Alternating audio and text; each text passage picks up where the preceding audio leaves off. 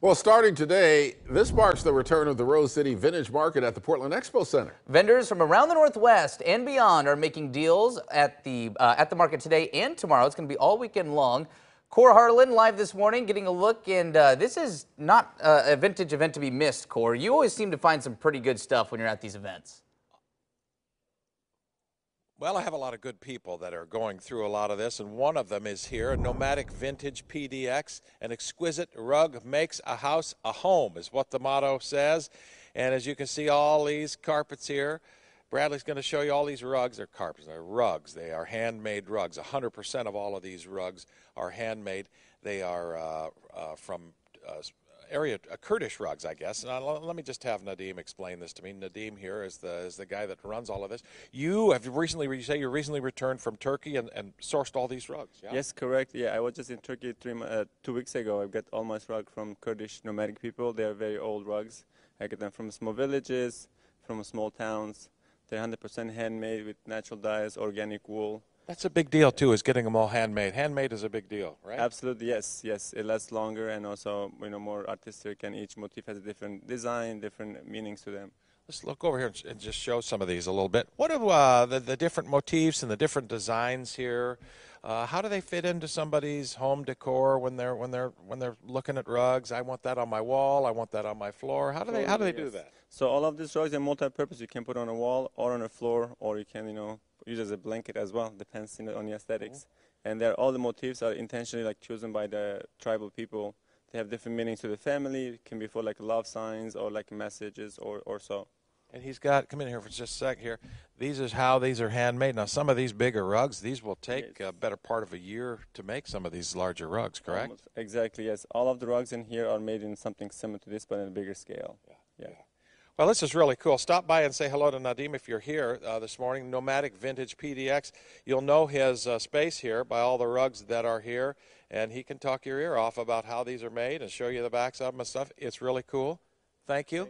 We will see you this weekend here, and don't trip over any rugs over there. All right.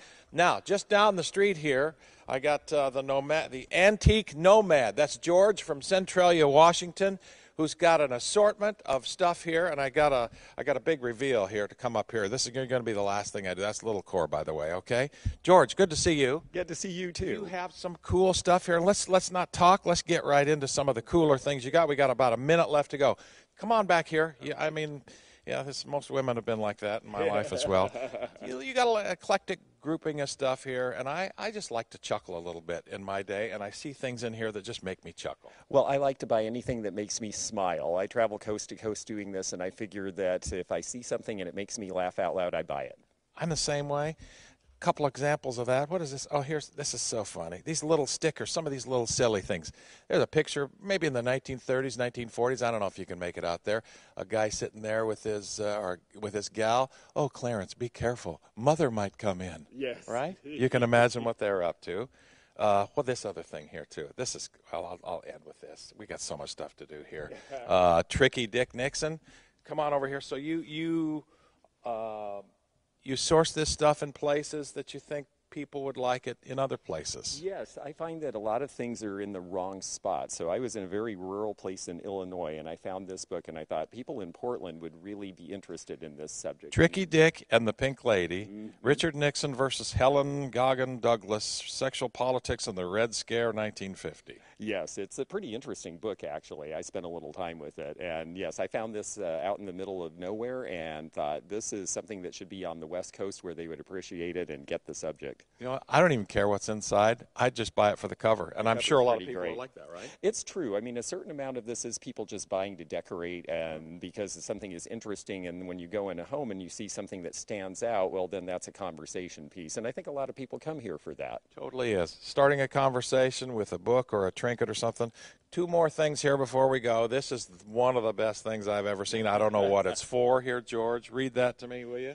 It says, sorry you're sick, but there's something I can help you with. Oh, wait a minute. Let me read it because you're not reading it right here. It says, look at that. Okay, it says, sorry you're sick, pal, but that's something I can't help you with. And then the picture of the guy there on the bottom says, now if it was dames or horses, that'd be different. Okay, now that's humor of a different era, but that is totally funny, and I love that.